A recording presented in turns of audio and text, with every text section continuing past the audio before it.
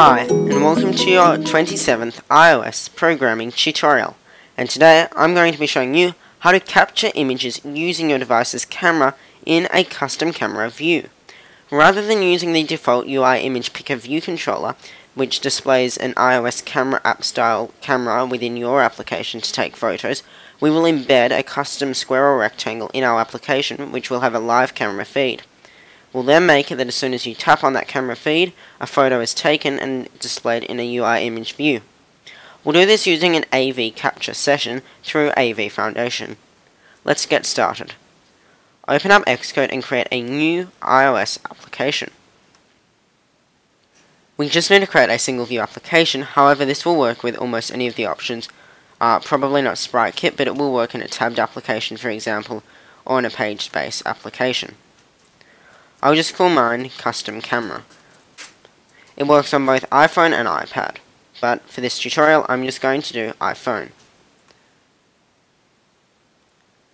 Now go to main.storyboard and let's begin setting up our interface.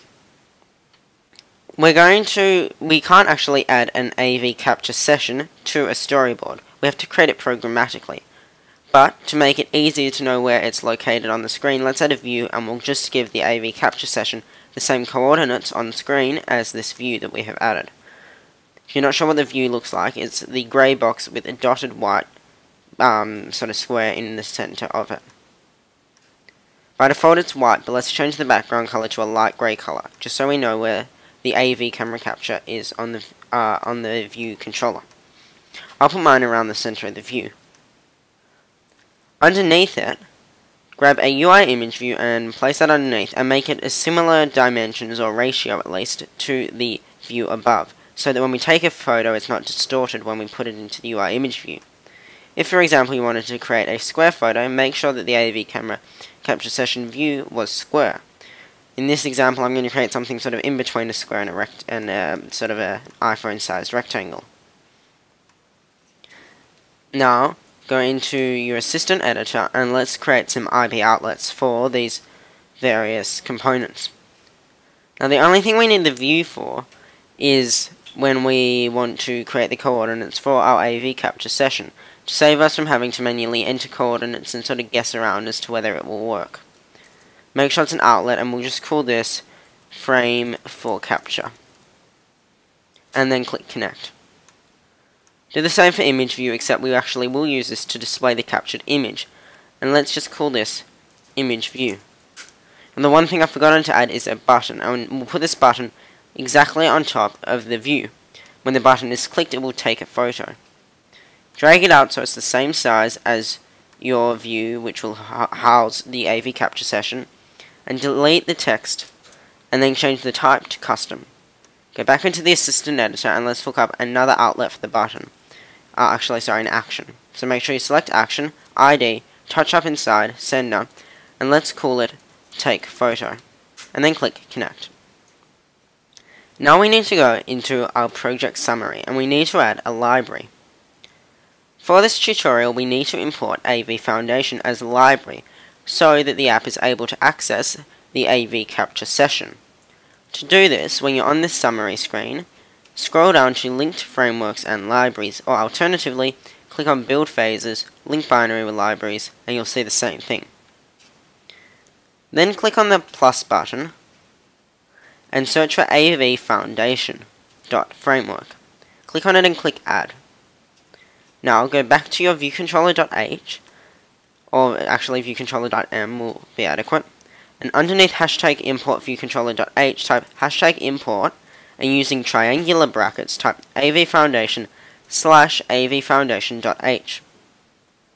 Now let's create our AVCaptureSession.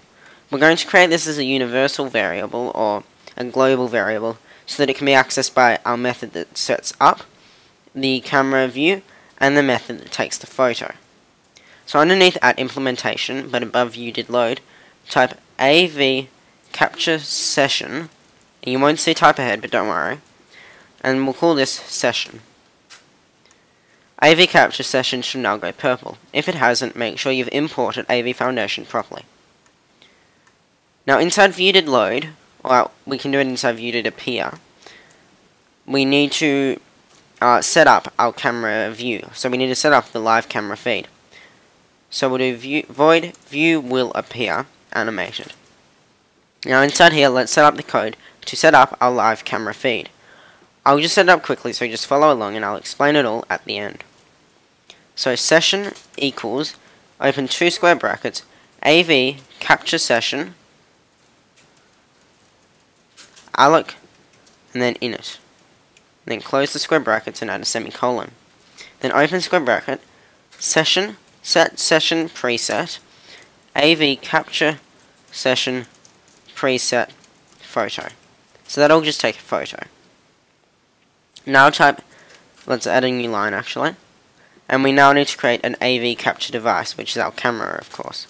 So AV capture device, asterisk, and we'll just call this input device. And then we need to set it up. So let's go equals, open square brackets, AV capture device input, space, device input with device. And then we also need to set it up so it's got an AV capture device and an error.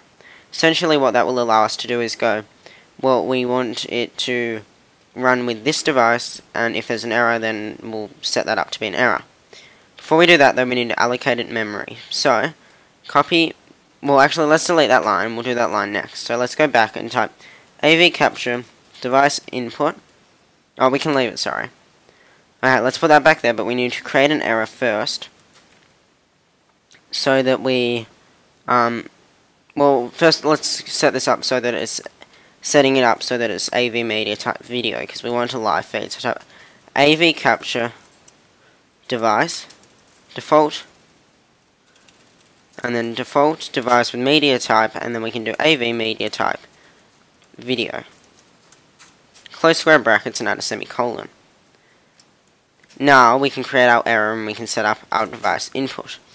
So do ns error, and this will create our error, asterisk error. So we'll just call it error. And now type AV capture device input, and we'll call this device input, equals AV capture device input, and then device input with device. And so then we need to give it our device, and we've just created that. We've called it input device. And the error we've also just created. So type ampersand error, and the reason you type the ampersand is just so that it saves the error essentially. It's a bit more complex than that, but that's essentially all it's doing when we type ampersand enter error. Sorry. We can now double check that the session can create that input device. So essentially a session is just all the background stuff, and we actually need to make sure that the session can run this device and display the output from this device. Let's type if, and then open square brackets, session can add input, and then we type the name of our AV capture input, which of course is device input. And then inside statements we go session add input device input. So if it can add this as an input, then we'll add it as an input, and we can set up the rest. Now let's close the if statement, and underneath the if statement let's set up the code to initialize all of the session. So type AV capture video preview layer. So this is actually setting up the live preview that we will see. And then do open 2 square brackets, AV capture video preview layer alloc. And then we need to init with session, and then we give it our AV capture session, which is called session. Now close that, and we're getting an error because we're forgetting to give it a name. So let's just call it preview layer equals, and then we can set it to be AV capture preview layer alloc init. Now underneath that, let's set some properties of this preview layer. So preview layer, set video gravity, AV layer video gravity, and then we're just going to say aspect fill. So that's going to do a standard aspect ratio that fills the whole of our view, essentially. So rather than a 16:9 ratio like a widescreen TV, or a 3:3 ratio for a square, whatever the ratio is, whatever the size of this session is, we're just going to set that ratio to be the ratio. Now we do a CA layer. Now the CA layer will allow us to essentially create the frame for our AVCapture video preview layer. So let's type CI layer, and we'll call this root layer, and we'll go equals, and then open 2 square brackets, self view, and just view, and then close that first set of square brackets, and then inside the next square brackets type layer. So it's just getting the layer of the view. Now underneath that we can type square brackets root layer, set masks to bounds, and we'll type yes. And then we can create a CG rect, which is the frame.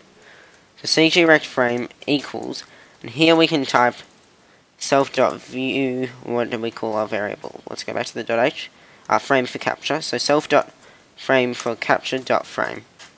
So we're essentially saying the frame of the AVCapture video preview layer will be the same as the frame which we set up in our storyboard, the view that we set up in the storyboard. Now we can underneath that type preview layer, set frame. So it's just setting the frame to be this frame that we've just created here. And of course the frame is the size of the view and the frame of the view. Essentially a frame is the coordinates on screen, so 0, 0 is the top left of the screen, and then the width and the height. So the width might be 30 and the height might be 50. So the width and height of an iPhone screen is different to the width and height of an iPad screen, obviously. And the width and height is in pixel value or point value with the introduction of retina displays. So then we can do root layer, insert sublayer, and then we can give it a sublayer at index. So our CA layer was called preview layer, and then at index 0. And that's a bit complex, and you don't need to worry about what that's doing. Now underneath all of that we need to create our still image output, and we also need to create an NS dictionary with these settings, and then we can finally get the session to actually start running. So let's do that down the bottom now. Just create a few more lines so you can see what I'm doing. Okay, so the next thing to do is to create a still image, an AVCapture still image output, which is our output. So let's do that next. So we can finally add our view to the screen. So let's create the still image output up the top again as a global variable. So AVCapture, AVCapture still image output. This is so AVCapture still image output, and let's just call this still image output. Now again, there's no type ahead, so make sure you type it all correctly, and the errors should go away and it should go purple again. If it hasn't, just make sure you've typed it exactly as I have. Now down the bottom of our view will appear, let's actually display our preview layer. So we can type still image output equals, open 2 square brackets, AV capture still image output, alloc, and then init. Then underneath that, type NS dictionary, and I'll explain all this code at the end because I want to get through this in one part, in a one-part tutorial. Output settings equals NS dictionary alloc init with objects and keys, and then inside the ID we want AV video codec JPEG, so we're going to create a JPEG image, comma AV video codec key. So that's the key essentially of our video. Now we can close that line, and then underneath that let's go still image output, set output settings, and then we can just give it our output settings that we just created in the above line. Then session add output still image output. So the output of the session is still image output, and the input or the device we've set to be the device input, or our default camera on our phone. Finally, let's go session start running. So that should display the camera session on the screen and everything. I'm not going to run it yet because I have to run it on my device, and that's a bit more complex than running it in the simulator, but I'll show you how to do it in the end. For now, let's just finish setting up our take photo method. I'm just going to move it above view to receive memory warning. So let's set up the code to take the photo, and then we can test the app and make sure it all works properly. So, inside our capture image method, let's start by typing AVCapture connection asterisk video connection equals nil. Then we can type for, and then in brackets, AV capture input port asterisk port, and get rid of the condition and increment and semicolon, and instead just add in still image output dot connections, and then inside statements let's do another for method. So then here we're going to do for, and then again delete the initialization, increment, condition and everything, and we're just going to do in here similar code, except we're going to do AV capture input. Sorry, what we should have done before in the previous line was create the connection. So you just change the above line to be AV capture connection, and change port to be connection.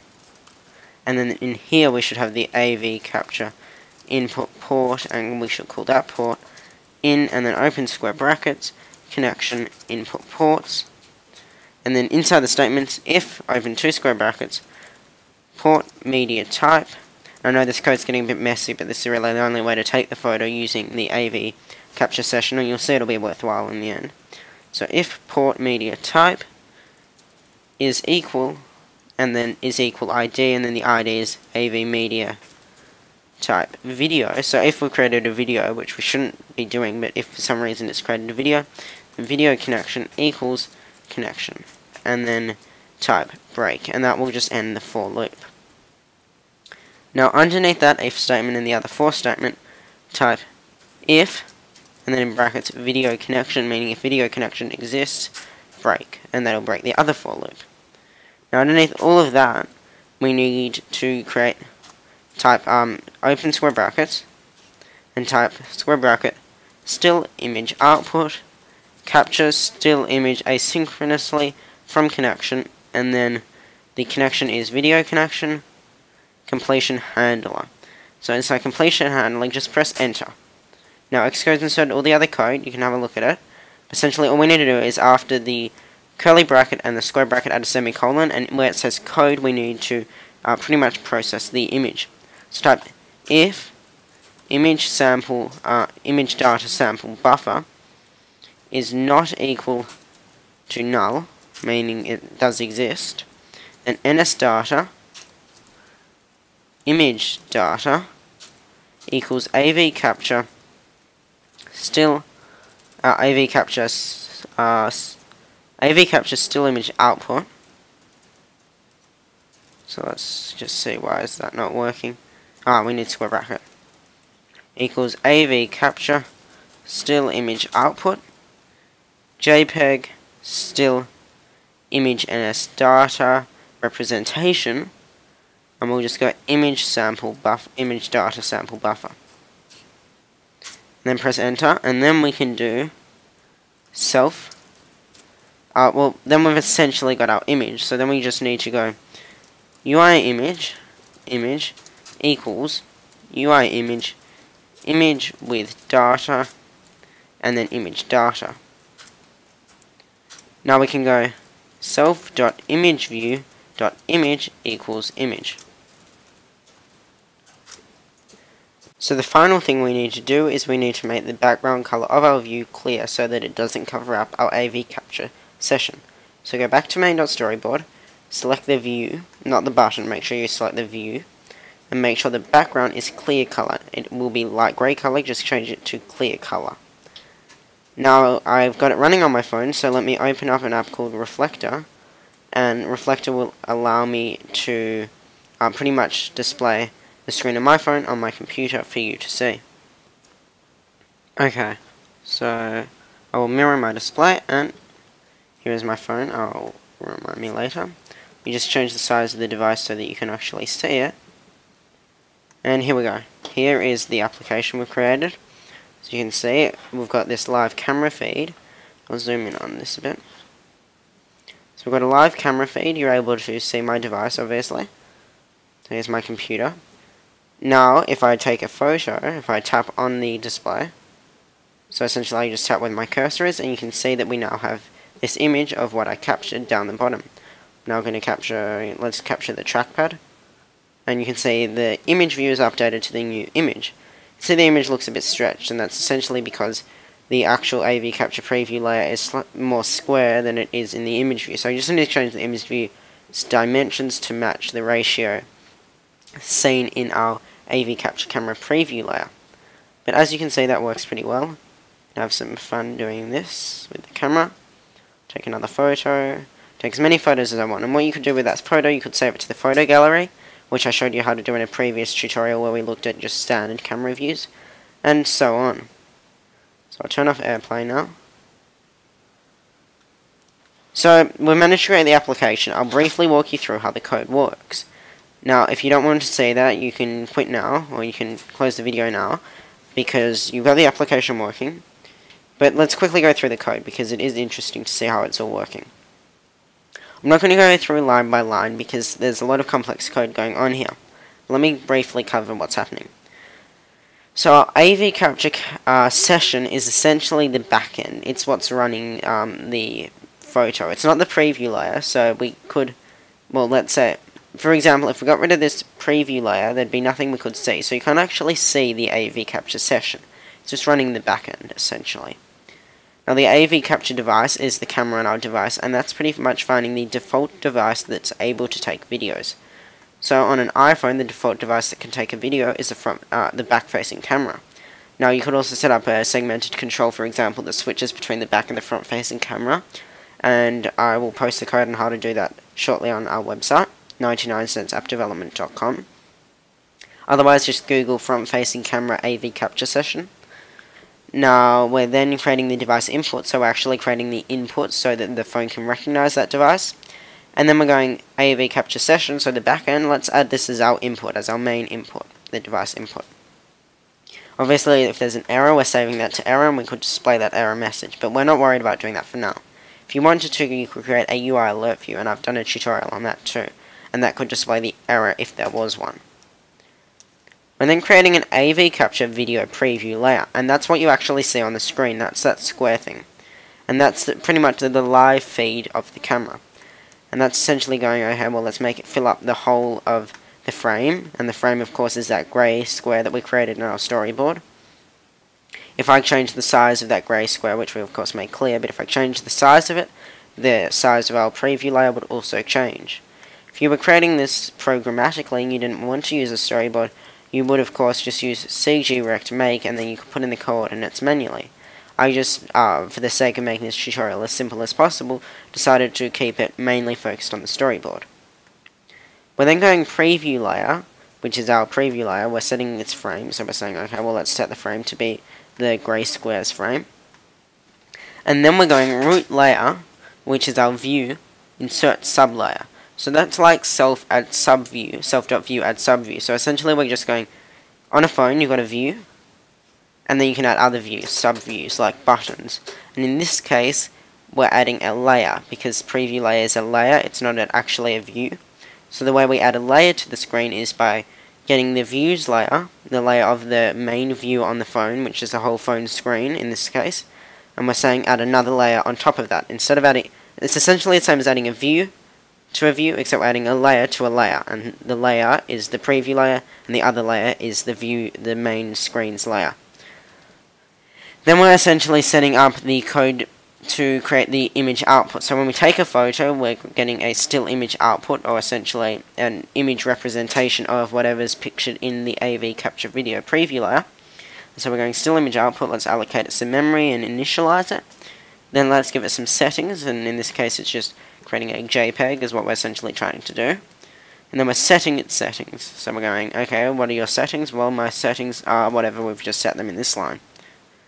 Then we're adding the output, still image output to session. So as soon as the session takes a photo, it's going, where do I output it to? Well, will output it to my default output, which is still image output, which is this code here. And then I was saying start running, so start the capture session, start the live preview. Now if the button is tapped, the IB action take a photo is called, and this is the code to take a photo. Most of this code here, which I've highlighted, is just doing error checking and going, well, how many outputs are there, and well, how many, is it a video, is it an image? So essentially we're going, we've added an output here, but Xcode doesn't know whether we've got one output or we've got 5 outputs. So it's going, okay, well, let's work out how many outputs there are, let's work out if it's an image or a video. In this case, we've only got one and it's an image, so we're going to skip to this code. Then it's going still image output, which is our output, our session's output, of course. Let's capture an image, and capture image, still image asynchronously from connection.